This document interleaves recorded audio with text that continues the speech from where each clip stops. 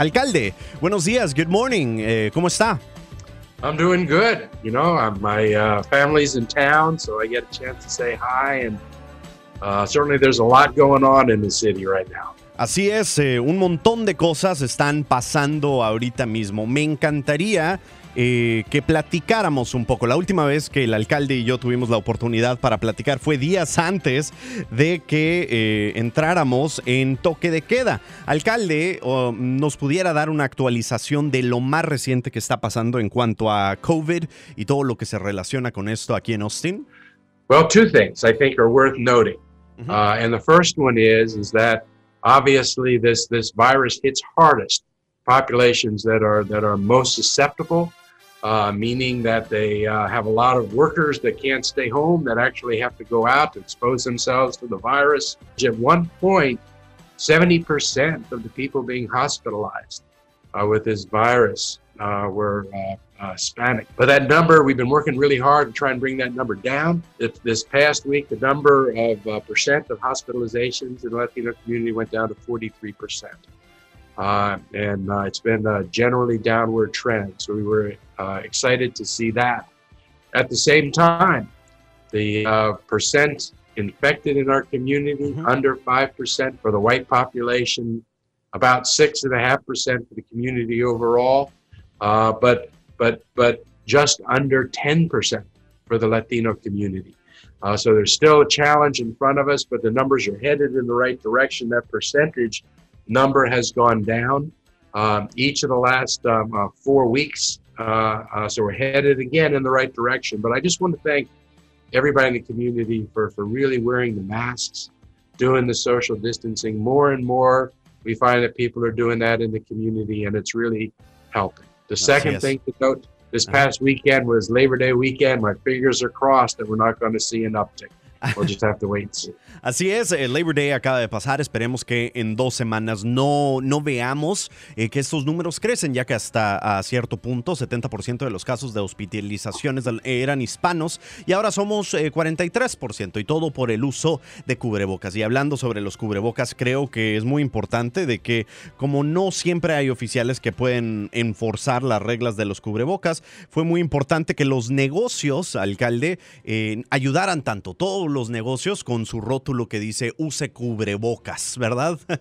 You know, again, I want to thank businesses for what they've done and to remind businesses they can't let up. Yeah. I mean, what we're doing right now is working, but we know that cities across the country where they start having good numbers, everybody starts relaxing because they think it's over, and then they get right back into that roller coaster ride again. So I want to thank the businesses for what the businesses have done, big and small, but you're absolutely right. Yeah.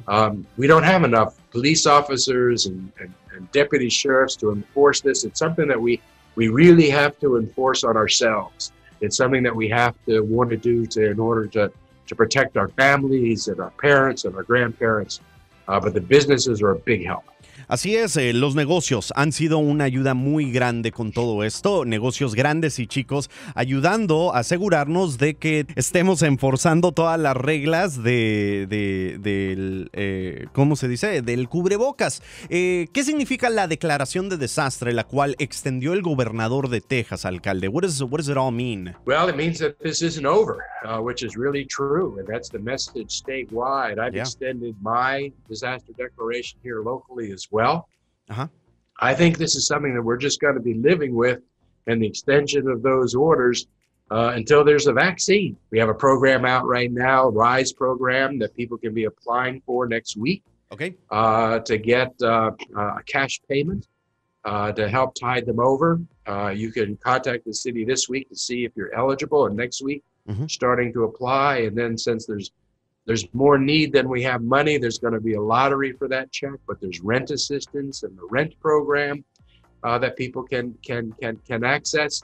And when we do those kinds of things, we get reimbursed for a lot of it, not all of it, but we get a lot of it reimbursed And that requires us to keep these declarations in place. Así es, muchas de las veces estas declaraciones de emergencia nos ayudan para asegurarnos de que haya fondos para toda la gente que necesita este dinero. Y obviamente esta declaración de emergencia significa que aún no salimos de esta. Y hablando de salir, muy pronto los niños van a tener que salir. Alcalde, AISD abre sus escuelas en 4 semanas.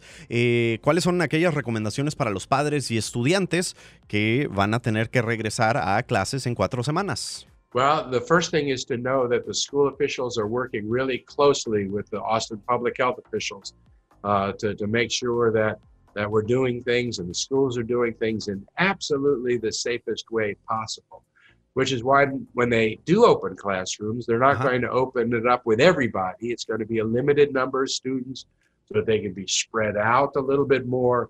The best thing we can do as a community to help ensure that schools stay safe is to drive down the infection level generally in the community. Así es. So the most important thing people can be doing is wearing the mask and staying 6 feet apart. Then schools will be safer. Schools are not operating by themselves. They operate within the larger community. So the safest thing, the thing we can do, and it requires all of us doing it, la ayuda de todos, is to not do big barbecues with the family and friends. It's really to drive down the infection as much as we can. That'll keep schools going the best. Así es, como menciona el alcalde, o sea, las escuelas no están tomando estas decisiones solos, se están basando en la información que tenemos de Austin Public Health y obviamente la manera que nosotros podemos ayudar es obviamente no haciendo eventos grandes, no yendo a fiestas, usando cubrebocas, etcétera, etcétera, etcétera. Y de eso platicamos a cosas un poco diferentes. Alcalde, hemos estado viendo al gobernador de Texas, Greg Abbott, tuitear, decir en entrevistas de que él quiere tomar control del Austin Police Department porque no quiere que nos convirtamos en una ciudad como hemos visto en Seattle o Portland, donde hay demasiados riots, donde hay demasiados problemas. Sé que usted ya hizo un comentario, pero me encantaría preguntarle a ver si podemos expandir en lo que usted dijo, alcalde. Sure. Well, I think the most important thing for your listeners to know is that Austin is the safest big city in Texas. And we're one of the handful of the safest cities in the entire country. Wow. And we're going to stay safe because that is our number one priority. Public safety is most important to us.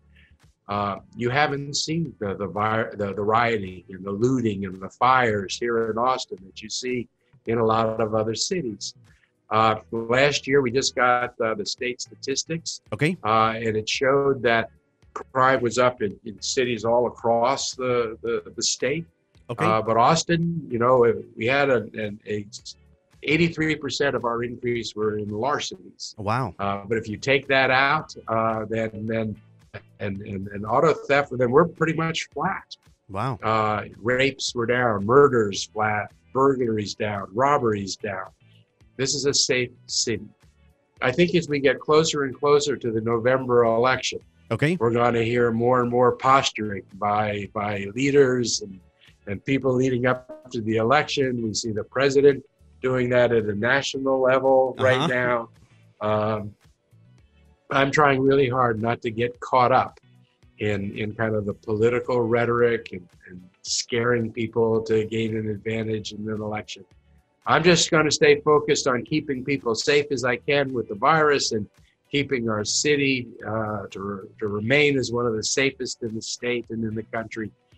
That's the real work. El alcalde teme de que lo que está diciendo el gobernador es solo retórica que tiene que ver con las elecciones para asegurarse de que obviamente él gane o vuelva a ser reelegido, ya que Austin, dice el alcalde, es una de las ciudades más seguras, especialmente por su tamaño, que según los datos que vienen del estado, básicamente estamos bajos en todos los crímenes, o sea, todos los crímenes van en declina, todos los problemas de la ciudad van en declina. Alcalde, ¿cuál es su mensaje para todos los que nos escuchan? Para mi amigo y mi amiga que va en su carro ahorita, que va en latino1027.com, en 1071laZ.com, en las aplicaciones, ¿cuál es su mensaje para ellos? Well, you're absolutely right. We are in this all together. Yeah. And I'm really proud and to be in a city that from the very beginning has been focused on protecting everyone that lives in our community, regardless of what party they're in, regardless of whether they have documentation or not. The Austin city government has been focused on making sure that everybody in this city has, to the greatest extent possible, the resources, the support that they need, the information that they need, so that families can make good decisions for their children. And I'm also proud to be part of a community that's been responsive. The people in the community have stood up to the task that they've done and are doing what it is that they need to do. I just urge everybody, don't let up. Even though the numbers look a little better now, they only look better because of what we've been doing. And as soon as we stop doing them, the numbers will get bad again. So everybody stay vigilant, stay determined, and that's going to be the best way to keep schools open. Y él dice que su misión y su responsabilidad es asegurarnos de que todos estemos sanos y salvos aquí en Austin. Alcalde, muchas gracias por su tiempo y espero que podamos volver a hacer esto muy pronto. I hope we do this on a regular basis.